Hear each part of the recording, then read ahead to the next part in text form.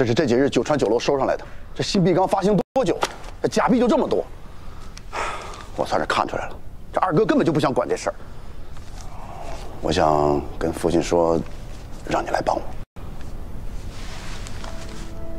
若你能劝说父亲同意，让我自然会尽力。这你说的，不许赖账啊！好，我这就进宫。哎，不用送我了。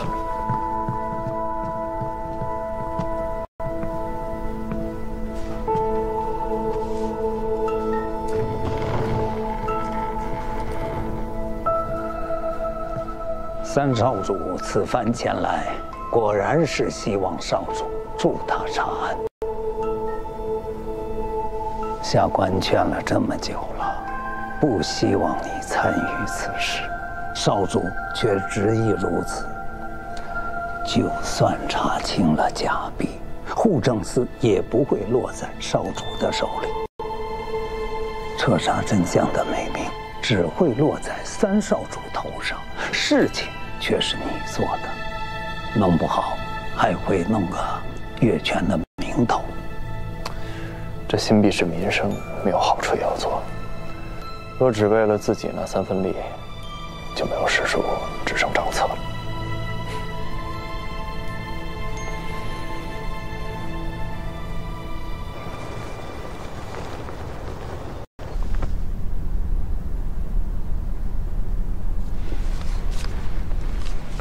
初五，尹征在集市抓了几个假币贩子，起初都不肯说，用了刑，全都招了。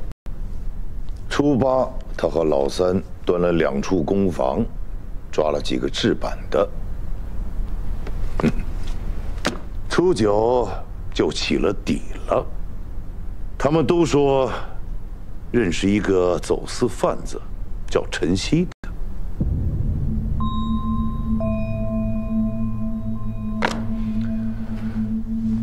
不过查了4日，总算是找到源头，只差抓这个陈曦。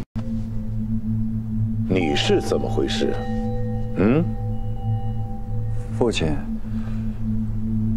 尹征用刑酷烈，听闻对印版贩子用了实刑。他已经跟姑说过了，没真的用，就是把这些人埋在土石里吓唬一下。税粮都给了，人一个都没死。父亲，那也是酷刑啊！嫡长主，你是想叫姑心传刑律不成？儿子不敢。假币的事，姑就交由尹征来处理。你若是始终处理不好户政司的事儿，就与老四一块儿去治理。父亲，回去好好想想吧。是。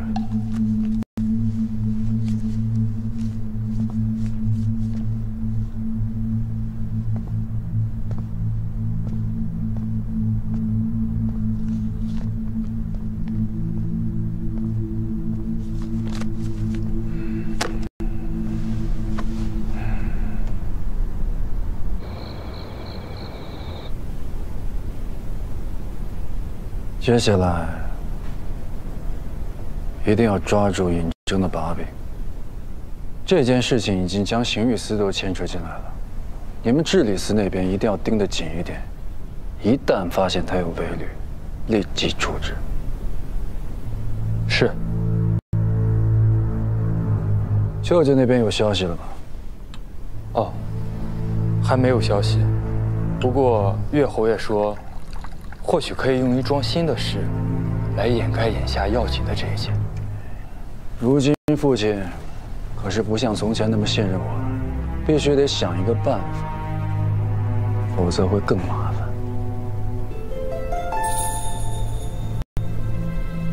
老四，你现在和我可是一条船上的人，你知道该怎么做。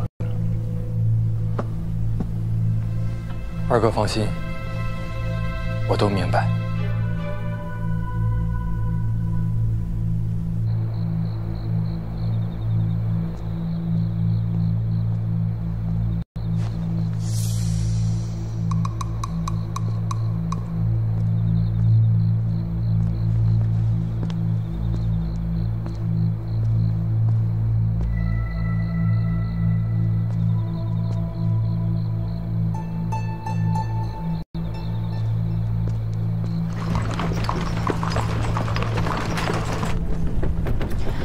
这件事情情况复杂，你不要贸然的掺和进去。当然，我最要向二哥献殷勤，但我没想过要把自己搭进去。假币这件事儿水太深了，我心里有数。我就知道，你总能让我安心的。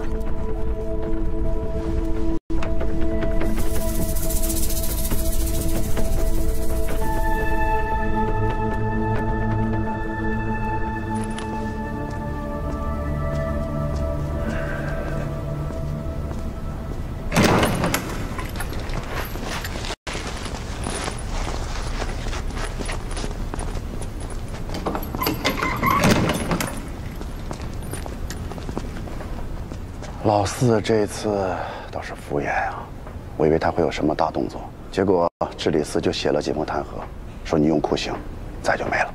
我这可算不上酷刑，他弹劾不了什么，放心。哎，你说你平时跟小绵羊似的，这回怎么这么狠啊？你是不是一直在压抑自己的兽性？哎，你这话说的，要不下回你来？不，你来。哎，他说什么了？都是晨曦的人。说他跑去代传了，代传？为什么会是代传？这代传背后牵扯什么人，你应该清楚。有点不太对劲儿啊！还有必要再查吗？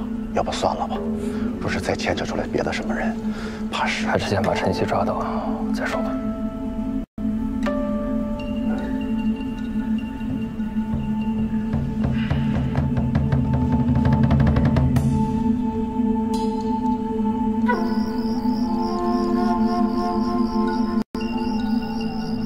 此处已出行传，你只管护好自己周全，其他的事情我自有办法。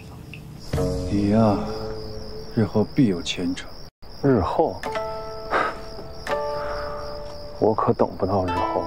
您答应我的，莫非您忘了？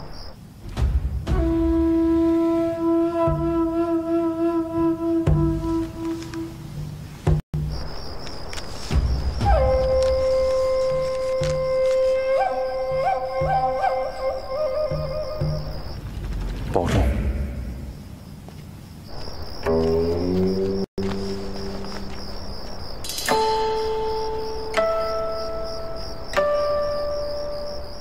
务必在天亮前赶回都城。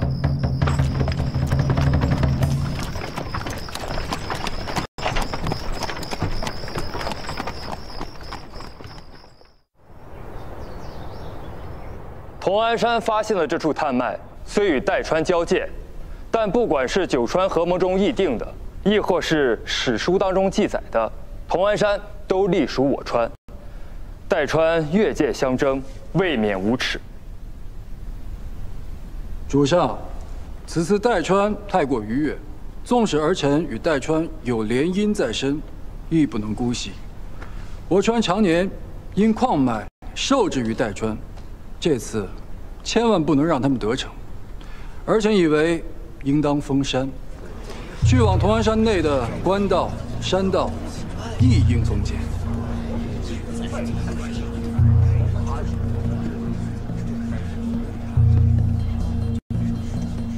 主上，同安山与三川交界，恐怕还需要六少主以九川事务司的名义告知两川。是。但主上，封路一事会涉及单川，还请主上明察。好了，同安山矿脉必不可失，先去将代川方向的官道封禁，其余的日后再议。但此次绝不能让外川添烟进战。是。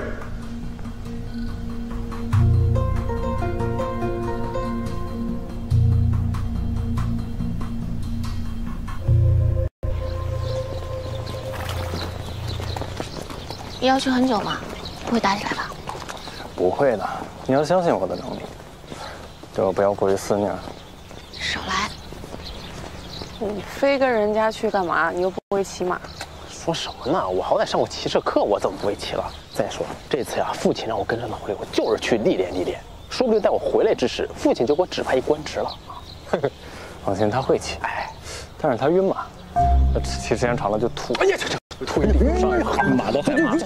晕，好，上，走了啊。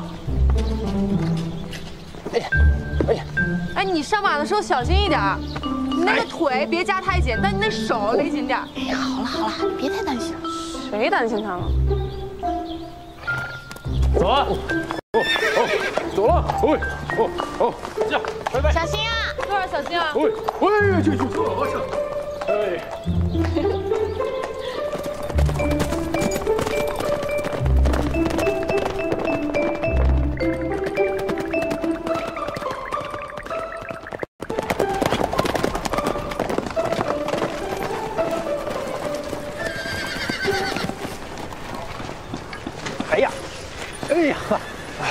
哎呀，真不错啊！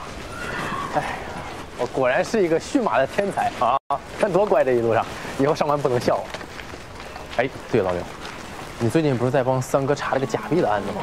你说这个时候二哥提议父亲让你来代川处理这件事情，是不是不太妙啊？连你都看出来了？什么叫连我都看出来了？我看起来很愚蠢吗？不过也好，可以查一查晨曦的下落。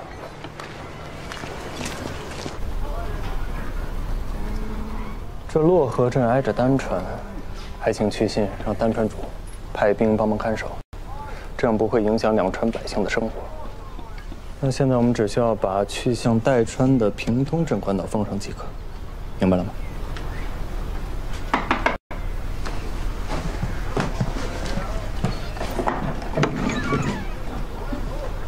哎，你不是丹川那个女官吗？拜见二位少主。敢问究竟是为何要派人将洛河镇的官道全部封锁？明日起就是洛河镇茶马节，丹川东北州镇都靠这几日的茶马市役养活，如今闭锁官道，恐怕会影响百姓生计呀。你这消息从何而来？信川都城加急送来的敕令。不是，难道是我记错了吗？我怎么记得父亲只说要封了代川的官道，怎么到头来把丹川也给封了？是不是？现在当务之急还是要跟丹川主见一面。我不去，我看着我紧张，我腿软。不是要历练吗？吴少主，请。我命啊，这是。走，辛苦了，虎哥。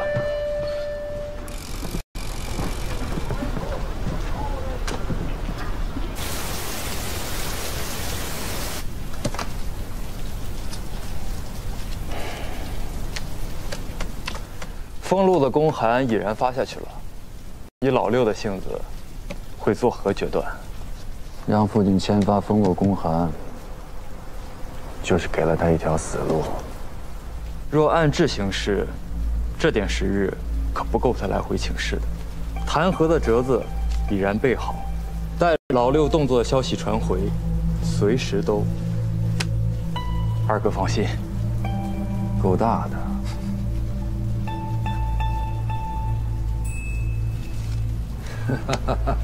二哥这牌赢得漂亮。代川虽然已经有所表态，但矿脉不容有失，还是要严查关卡，不能让任何代川细作进入我新川境内。是，去吧。哎呦！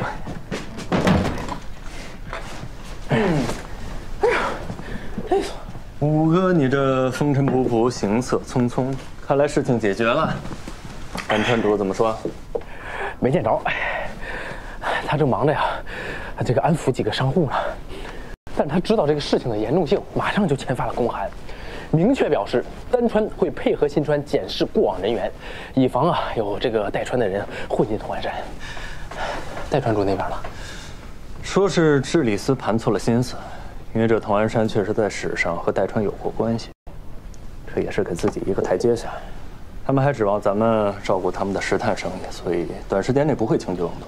你不知道，我这次去丹川，看到那些商户和百姓们都在谈论此事，我发现这个茶马节还是挺重要的。当然了，这茶马节是当地最重要的节日，两地百姓都指望着它糊口营生呢。你说现在的写信，寄回给父亲让他收回成命，是不是来不及啊？这怎么办呀？所以我是。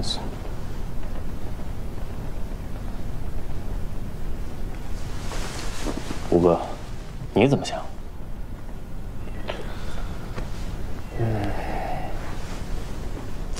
我觉得，将在外，君命有所不受，莫不如咱们先放开官道，然后再给父亲请罪，你看如何？你这不是爱屋及乌吧？老六，这是民生问题啊，什么爱屋及乌，这是大事，民生问题啊！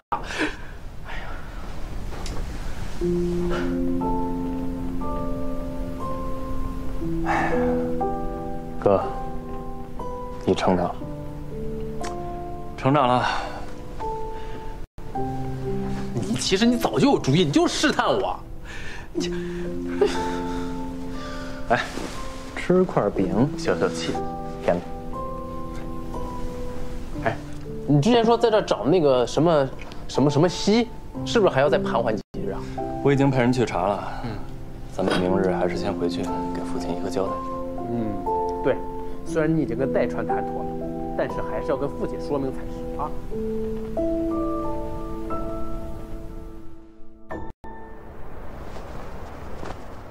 六少主递上请罪折子，说给丹川放行是为民生，可此举置本川利益于不顾，更是僭越独断，理应重罚。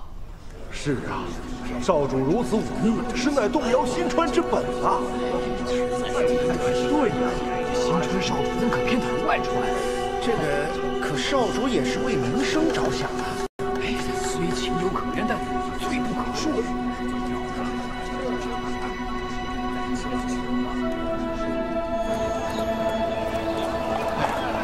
上官总说要去这个游历江湖，你看这一路，以我现在的马术，我肯定不会拖到后腿。这样，我先进宫见父亲。哎，你说父亲不会反对给丹川通路这事儿要保矿脉吧？你这样，我先去酒楼找上官啊，等会儿见。行啊，走。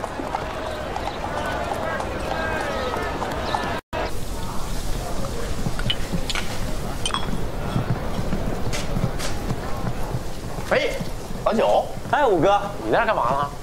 我给郝家姐姐送点燕窝补补身子呀。就这个啊？我看。哎呦，哎，你这个东西靠谱吗？当然了，就不给你吃，哪来那么多问题？就是问问，你这东西要真不错，你也给我点儿。就那么一点，我特地给郝家姐姐准备的。哎，你不是刚从代川边境回来吗？你怎么不进宫，还跑酒楼来了？你最近来酒楼来的也太勤了吧？我勤吗？啊。有人天天在这儿，我不来这儿，我见不着人呢。我谁呀？不是，你该不会还对郝家姐姐有什么想法吧？你可别对不起五嫂。你胡说什么呢？你在这儿？那你总来酒楼干什么呀？别跟我说你是来看五嫂的，谁不知道你们两个感情不和？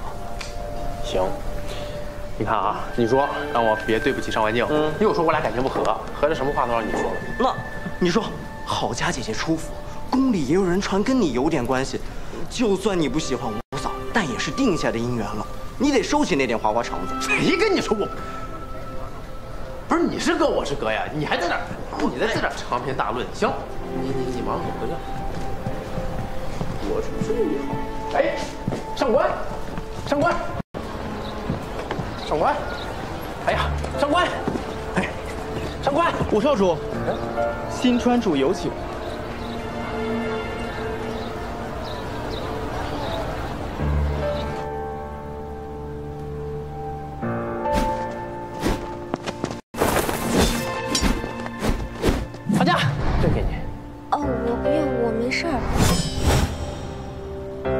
温柔点，郝家可不会这样。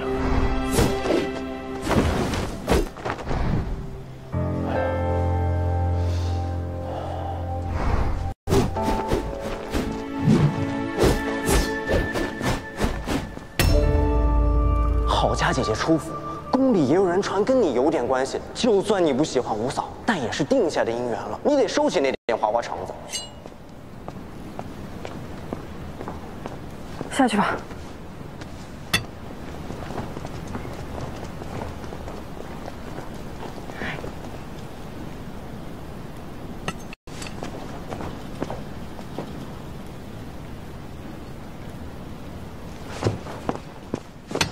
喂，你在不在里边？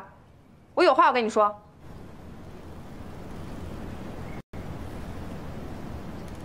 你今天跟老九说的话，我全部都听到了，我心里很在意。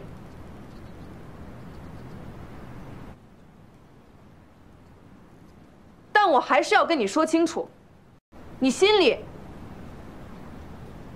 到底还有没有郝家？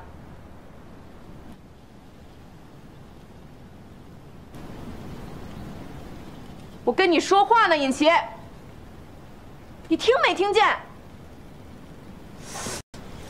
夫人，夫人，不好了！夫人，不好了！近日少主进宫问安，迟迟未归。方才小人去问，结果听说5少主跟6少主被扣下了。什么？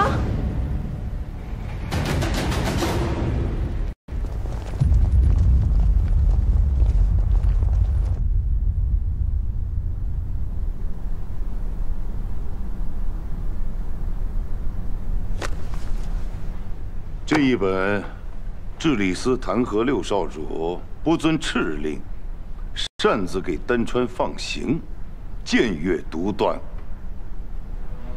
这一本弹劾6少主目中无人，置本川于不顾。户政司弹劾6少主对丹川主谄媚，罔顾矿脉。集市中弹劾6少主忤逆，不遵定制，先斩后奏。姑竟是不知，你胆子这么大，儿臣不敢。封路一事事关民生，时间紧迫，所以儿臣斗胆倒行逆施。老六，你的请罪折子姑都看过了。你要说此事是因为你一人所为，姑定然不信。老五这丹川女婿就全然不知吗？五哥确实全然不知，他性子淡薄，甚少管事，你也知道。父亲，儿臣也以为此事绝非老五所能决断，外臣皆知，此事由老六负责。他居然敢越过父亲做出决断，莫不是他以为自己比主上更懂得拿捏分寸？嫡长主也不必夸大其词。主上，丹川主已经同意会严查关卡，不会让任何代川探子入境。老六啊，那你有没有想过，姑为什么要在茶马节开始之前封禁官道？洛河镇茶马节鱼龙混杂，若代传有心，害一个探子混入其中，再经由丹川潜入同安山，涉及矿脉，你待如何？这些你是不会想不到的。那究竟是刚愎自用，还是存心抗旨？代川老六本该与代川主周旋，这才是九川事务司该做的事儿。而如今六弟失职，儿臣无奈也只能适机从权，自行与代川交涉。你与代川交涉？你何时与代川交涉？儿臣的岳丈乃是代川矿主，他已联手其他矿主说服代川主放弃同安山矿脉。如今事情已成，这是回函。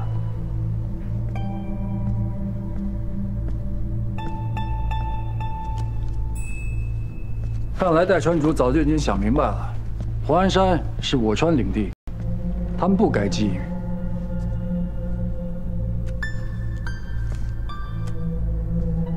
老六，你是新川的少主，不是丹川的少主。此次父亲派你去同安山，是为了让你保住矿脉，与代川斡旋。而你所做之事，与抗旨无异。但好在，大家都是自家人，请罪折子道一声僭越，也就可以高高抬起，轻轻放下。老六，你可知罪？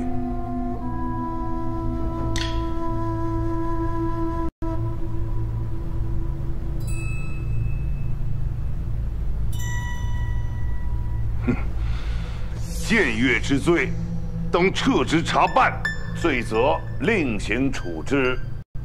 明日起，你就不用去九川事务司应马了。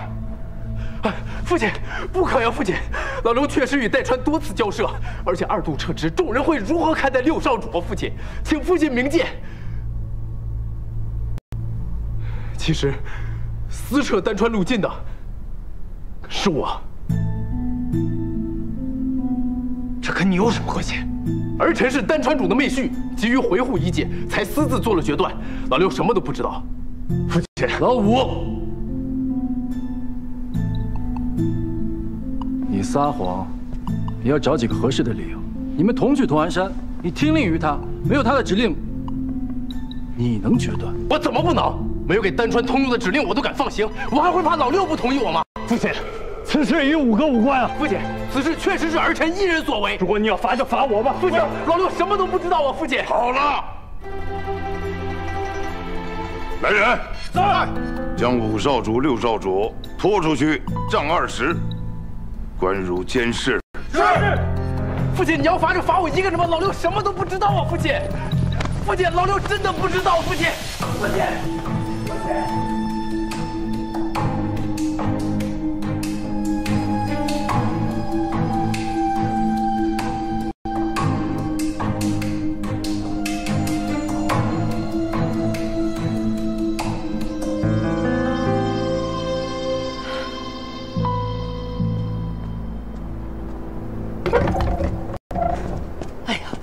嬷嬷如何了？哎呀，少夫人，主上震怒，还说要废了6少主尊位这样的话，而且还打了2位少主好几顿呢。平日里就犯浑，新川主对他也没有什么指望，但这头一回打这么重啊！不行，我得找我姐姐给新川主写信。哎呀，少夫人，小的虽然不懂什么，但是也能看了几分眼色。我揣摩着这眼下呀，还是让主上把气发出来的好，咱不急这一时啊。 但我怕他犯小孩子脾气，他不肯认错呀。少夫人，你就别担心了。依我看，这打了倒是件好事，说明啊，这是主上在发泄。若是连气都不撒的话，那才是真的失望呢。这天色也不早了，你还是早点回去休息吧。你看你这眼圈都青了，回去吧啊。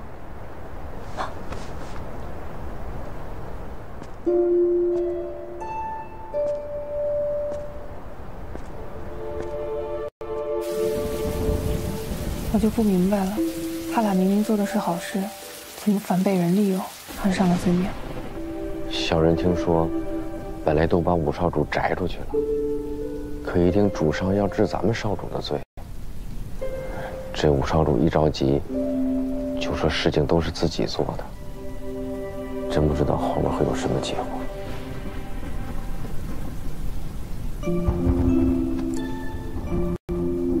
上官，你先回家，给丹川主写封信，让他千万不要上书求情。僭越这事儿，最是犯了忌讳，再有外传说效，更是容易让人抓住把柄。还是先摸清楚事情始末才好。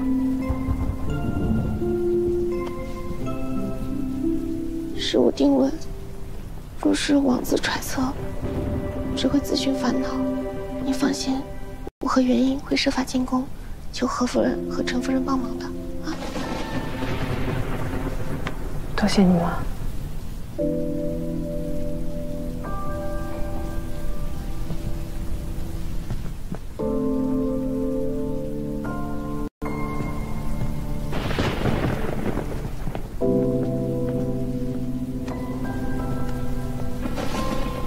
会好的。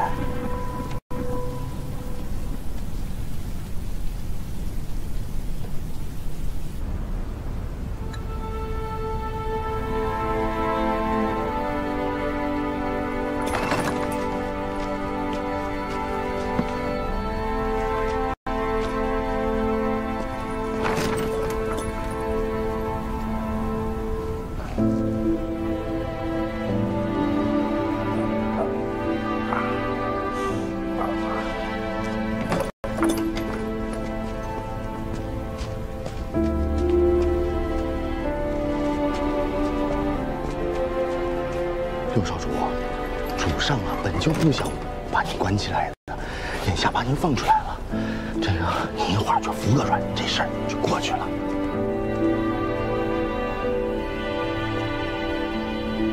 主上，作何决定？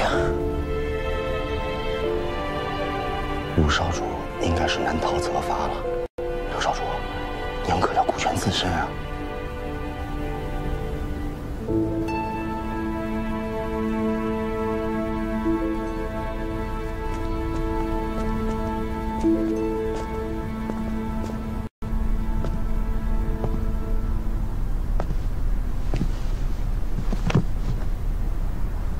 参见主上。知错了吗？臣逾矩奉行，先斩后奏，理应按律处理。主上若是要废我绝无怨言。但父亲能不能放了5个，此事与他无关。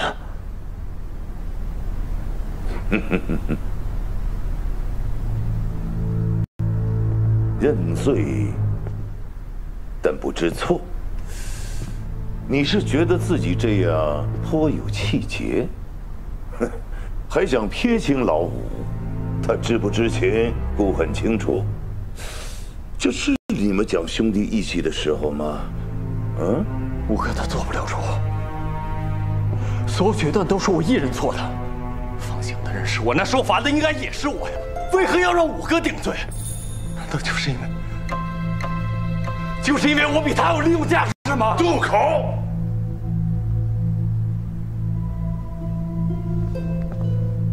你是就这么想自己的父亲？姑可真是待你不薄。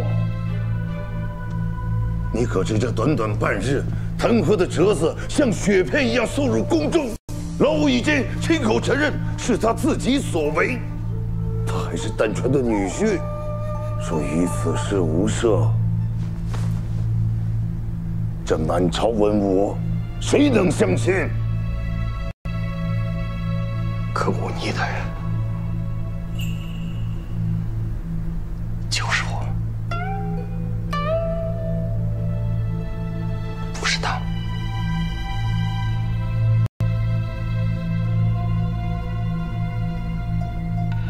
你是在？ 逼迫姑吗？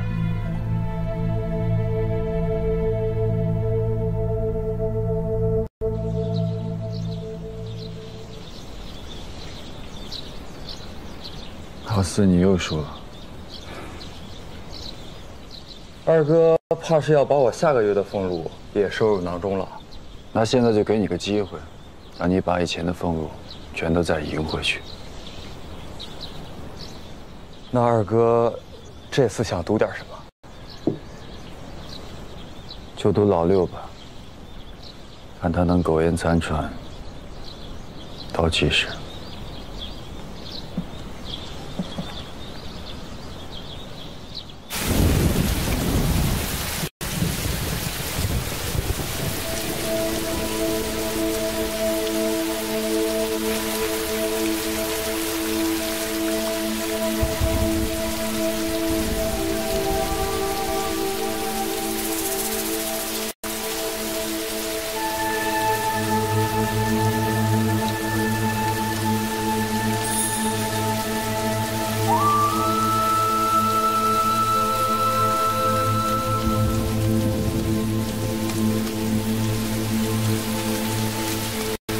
六少主啊，你这脾气真是……主上能否对5个从轻发落？哎呀，主上怎么想，岂是小人敢揣测的？主上只是让小人将少主再去偏殿思过。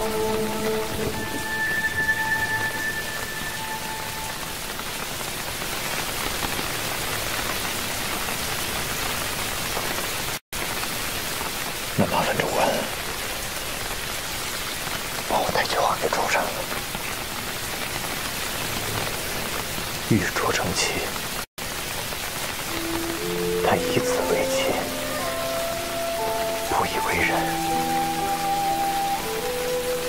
顺利，祝其曲折。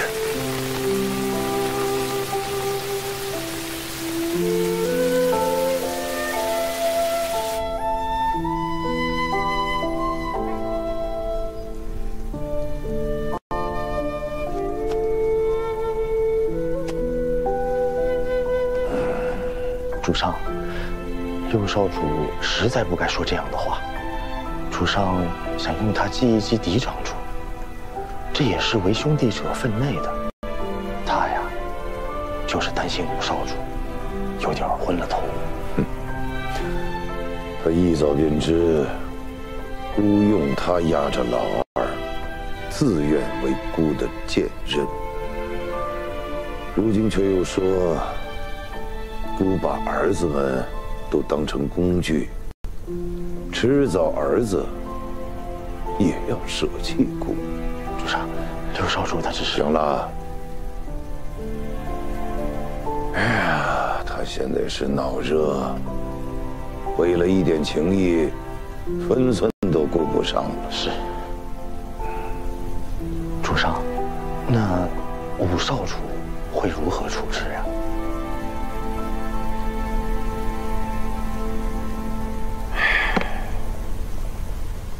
知礼司又送来好些弹劾折子，终归要有个交代。僭越的罪行，老六万万担不起。可老五，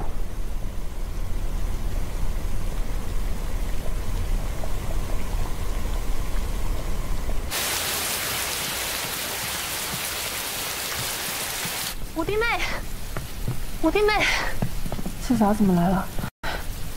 五弟妹，妾身与夫君都是在嫡长主的羽翼下讨饭吃的。这嫡长主让我们传话，我们不能不传。可是夫君他又是个男子，不便登门，就只能让妾来与五弟妹说一声了。四嫂有话直说吧。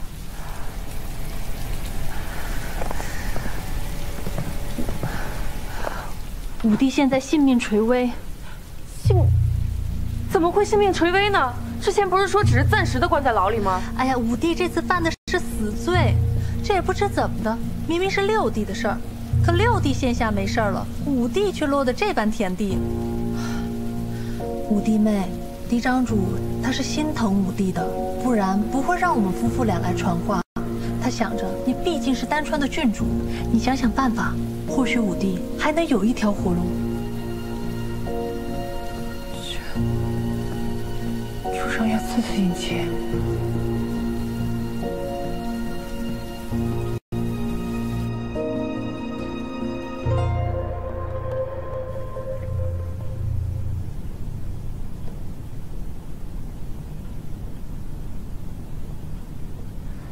先前你们递帖子进宫求见，都被退了回来，可见主上也没有想好如何处置。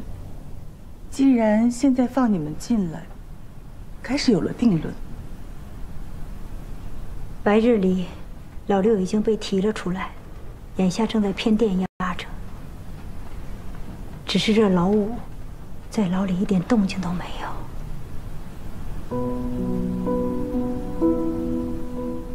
丹川主那边有消息吗？上官已经问过丹川主了，他们的做法本来没有问题，也是为了维系两川和平。嬴政他们早就和代川那边谈妥了，只是二少主抢先他们一步同了出来。二少主夫人都不知道此事，也没来得及知会我们，就到了现在这个地步。陷阱虽不高明，但却有效。忤逆僭越的罪名，须得有人承担。这罪名扣在谁的头上，都是监禁一生的罪过。主上绝不能同时折损两个儿子。他这会儿，怕是已经权衡好了。姐姐，我去求见主上。眼下你先不用去，我自己去。这世上会决断的又不止他一人。不好了，五少主夫人要闯监视，